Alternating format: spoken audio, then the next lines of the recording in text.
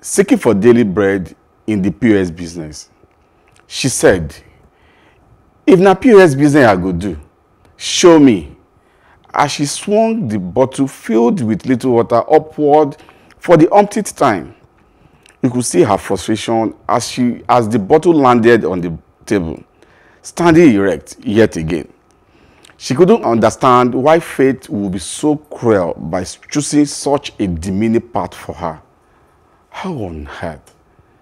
Similar comical content as this abound in the social media space, disparaging the efforts of financial inclusion drivers in the country. Miles Murray said, "When purpose is unknown, abuse is inevitable." This quote perfectly describes the disposition of many Nigerians who play some parts in the delivery of critical financial services to the last mile, in the bid to deepen financial inclusion in the country. Interestingly, many of them are unaware that the role they play by way of cash in, cash out, using the POS devices is just a fraction of the financial inclusion. Many of them are unaware that the role they play by way of cash in, cash out, using the POS devices is just a fraction of what financial inclusion entails. And this is because nowadays, the entry point for many coming into the sector is through the acquisition of the POS terminal. This knowledge gap is also the reason many revert to themselves as POS agents rather than the actual mobile money and bank agents that they are. Another indication to drive home this point is the obvious denigration of the business by many graduates who feel that the POS business is the last alternative for the frustrated ones who couldn't get their dream jobs. Hence, the meme and comedy skits on social media to traduce the business and those involved in it. For the records, financial inclusion is a deliberate policy of the federal government to alleviate poverty and reduce inequality gap in the country by formulating strategies in tandem with the World Bank goals to financially include 80% of the Nigerian population. Mobile money and bank agents, who coincidentally are at the last rung of the ladder, are the most important players in the drive to financially include the excluded population of the country. Many who have caught the dream since its inception in 2011 have carried the badge with dignity and honor. The progress achieved so far in this drive haven't been without sweat and blood of mobile money and bank agents. It is therefore saddening seeing how many who now enjoy the ease of access to financial services and pretenders parading themselves as agents make mockery of the business. These recent realities have the propensity of derailing the goals of financial inclusion, and all players in the industry have roles to play in ensuring that the sanctity of the business is upheld through intense public awareness, agent training and retraining, and increase in innovative product offerings. Actually, the business is not for those who seek daily bread. This business is for those who are ready to go all the way to providing critical financial services to the last mile and also making a decent living while at it. Well, the way I see this issue, I believe perhaps maybe there should be what I call a cooperative approach. When I say a cooperative approach, I mean maybe there should be a coming together of groups of POS users, other form of an organization, which will now enhance their training to develop and deepen this market more. I see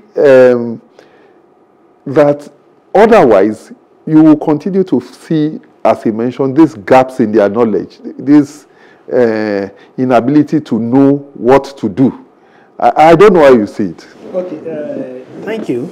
So there is actually an association of mobile money and bank agents in Nigeria, which do even the 6th national conference is coming up next month, right? But beyond that, right, the problem we are seeing right now in today's sector, just like you were talking about climate change issue, presidential campaign, which are not issue-based, right, is a problem. I will narrow it down. Let me, for my understanding, financial inclusion, from statistics, shows that we have over 100 million bankable adults who are banked, of which over 50% of them are not banked. Right? Now, where the problem is this. The cattle era, people who sell cattle, people who sell tomato, people who sell yam in the north, in the far north and stuff like that, they deal with cash. You talk about privatization of business the other time, and you talked about probably access to finance. But cash is an enemy of progress. Because with that exchange of cash, you lost data. So, if I want to finance your business, how do I want to know how your business moves? Is it on absorption? And that's why you see high default rates in the loans that we are seeing, right? Because there is no policy that is sweet to the market because the data is missing. People are actually transacting with cash, exchange of cash by hand, no data to support it. So what this financial inclusion entails is, number one, it's promoting identity, just like the enforcement of NIN, because if you want to open an account, a standard full-fledged account, to be able to transact in millions, because it will amaze you that all this base pyramid, last mile, are the people who are actually transacting huge amount of money. See that over 40 million Nigerians that are bankable, that are already banked at the moment, they are living on salary. How much salary that is calculated? A cattle area can do 5-10 million naira business in a day. But BVN version 1, BVN version 2 do not allow them because you have basic identity. If you want to open a bank account, you have to have a national ID. You don't have. Do you understand? So there are a lot of factors, problem of development. So what this POS business entails is a lot, just like you have said. There are a lot of knowledge gap because people don't really understand what service they are actually rendering. Right? Now, you are meant to bank, to create service for the unbanked and the underbanked. Who are the unbanked? These are the categories I just explained earlier, who don't even have a bank account at all. But what the current situation, that is over 50 million Nigerians, the current situation that we have in mobile money business today is the 40 million plus Nigerians that are banked already that we are fighting. Because it is somebody who has a bank account that has an ATM card. If you are not banked, you can't have an ATM card to transact with. Do you understand? Yeah. So, meaning that it is these 40 million that are not even doing much transactions like that until maybe a surge of when they pay salary. By the time you do the third week of the month or second week of the month, transactions are going down because, you know, people that already have those things. It's very few that are actually people who are doing real business.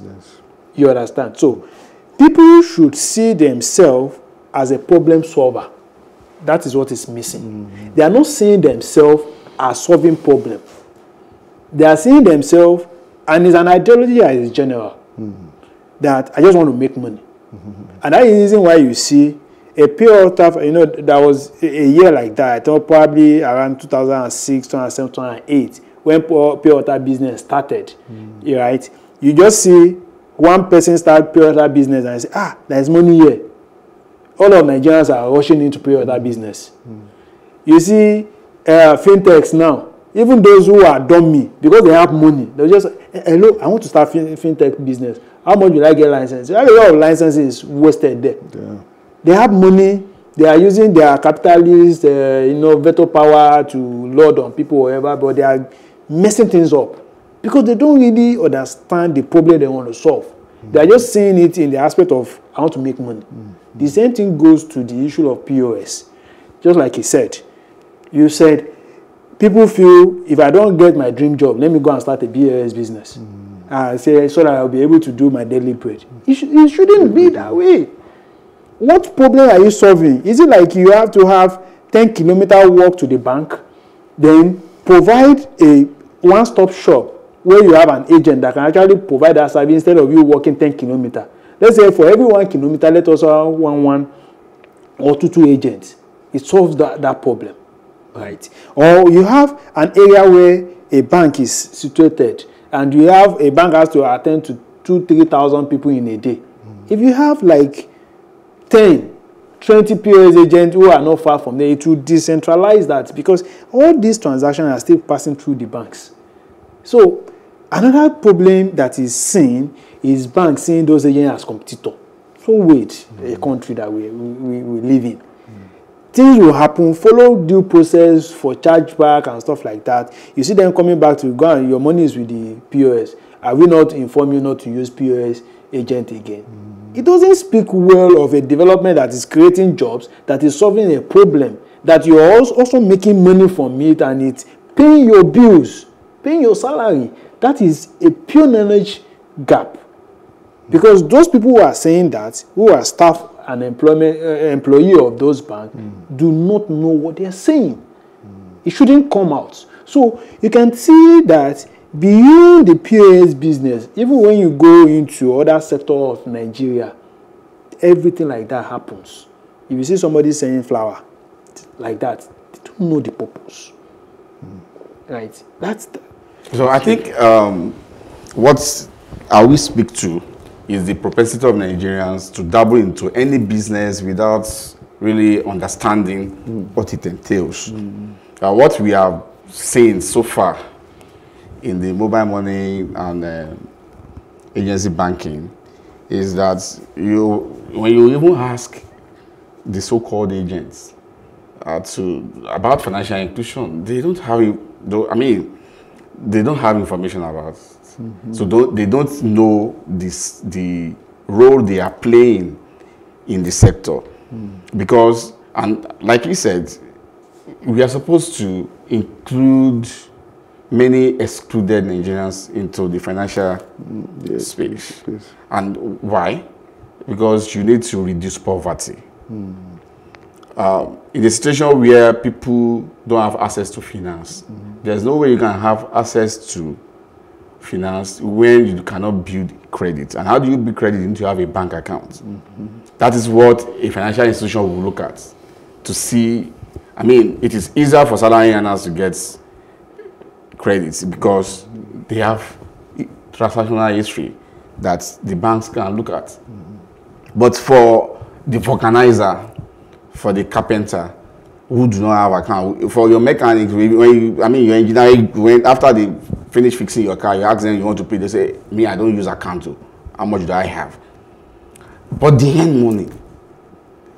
In a week, you can put figures to what they earn. I mean, at the end of the day, when they need some other things to expand their business and to do some other things, they don't have access to this finance because they have not built a financial history that the banks can use. So in this case, as a mobile money or bank agent, you are able to, number one, give identity to Nigerians by way of NIN, do BVN enrollment. These are services that we are supposed to be offering. You are supposed to be able to open bank accounts and issue ATM cards. But what you see out there is because I see Mr. A doing well with a POS terminal, then I join the fray. I don't even understand why the business exists. And that is why when they even have issues like you said, and then the bank staff, unfortunately, many of them have this knowledge gap. We still need to train them. Some of them even, think more of themselves because they, in all fairness, because they are in suit, they feel they understand the business more than you do. But sometimes you see that POS, mobile money, bank agents out there have more knowledge about the business than even some of the bankers. That's the truth. So you need to begin to see why, and you mentioned something, that there should be an association. Yeah, there has been an association that, since 2015, doing a lot. I can tell you that the awareness about the business, the sector today, is own, you can, say that Amban has done a lot about, I mean, creating awareness, I mean, giving finance support to, financial support to agents, and then helping also to build some products because of the field knowledge that many of the members have. So Nigerians have that habit of joining anything, this copycat approach. We just want to join, we just want to do it, and then you begin to mess things up, and then that's where you hear, I mean, people say, I just want to earn my daily bread. The business is beyond earning your daily bread. The business is more than that. The business is such that, I mean, if you look at some people who have started this business since 2011, 2012, and they tell you what they have been able to achieve while solving problems, while servicing people, going to the hinterlands, the creeks, to service people who normally will not be able to come to town to get financial access. Nowadays, you have people walk a few steps from their house to access their accounts, to get funds, to send money to people. Okay. It has made life easier for people. It has put food on the table of people. People have been able to build a house and all of this. But when you now see people who do not have this knowledge go on the internet to do skits, comedy skits, to disparage the business, you begin to wonder, do they even understand what this sector entails? What problems we are solving? You see, my approach to it is to look at it this way. In an undeveloped or developing society such as ours, like I was telling you, saying, you would always look towards government to build the structures. It's not easy. There's a reason for government. I see a role for CBN in the issue of financial inclusion. You must take the policy from where you start to the end where you want to reach. The problem I see is that an informal sector has been allowed to take over the thinking for government. That is why you will find a situation where people are not aware of what they are doing. You see, I think personally that CBN should have a section. If they can't do it themselves, they should create a body to link up with this cooperative that we have mentioned. So, not to cut you, right? Yes. I think that is in place already. Yes. We have what we call SANEF, Shared Agent Expansion. But if they are there, they are not doing what they are supposed to do.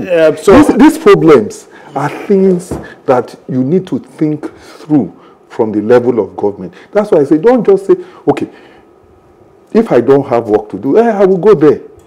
If I have no, I am bereft of thought about what this business is about, I will be like that. I will do what we need. But there needs to be more work. When you have a society, the education level is low. Let's not lie about it. We are not educating our people. How many of our people are educated? Across the country, we talk of the Fulani cattleman. You want him to come into the banking system, to use POS, to use this, to use that. When he is a nomad, he has no education, so he will say cash. If you are going to do all these things, you need a holistic program from the government level, not stopping at some point and say, oh, private sector, come and take over. Particularly when you know this private sector doesn't have the seniors, they don't have the muscle, they don't have the capacity.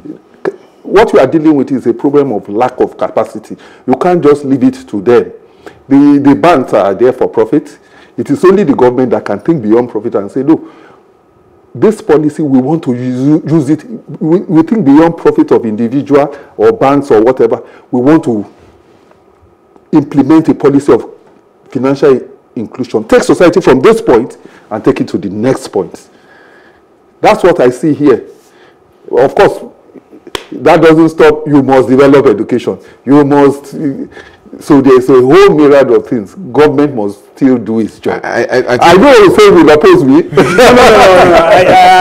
I agree. The thing is this: we cannot take the sector out of the main I mean, the whole spectrum. Our sector, or how do I put it, is still a small segment in Nigeria. Yes. And then if you put that into perspective, but it is within financial inclusion. If you put that into perspective, how we run things in Nigeria, and you understand why we are at this level. Because of course we have laws. Our problem is this country has nothing to do with laws and policies. We have the laws, but how do we implement these laws? Who are the ones to ensure that the laws are implemented? That is where we have the problem. Until we get that, the end always seems to come too soon on the advocate. However, the advocacy continues on our social media platforms on Facebook, PlusTV Africa, hashtag The Advocate NG, or on Twitter and Instagram at PlusTV Africa, hashtag The Advocate NG. To catch up with the previous broadcast, go to plustvafrica.com/theadvocate.ng. Don't forget to subscribe to our YouTube channel, PlusTV Africa. Till next week, same time on this station, let's keep advocating for a better society. Bye-bye. Bye.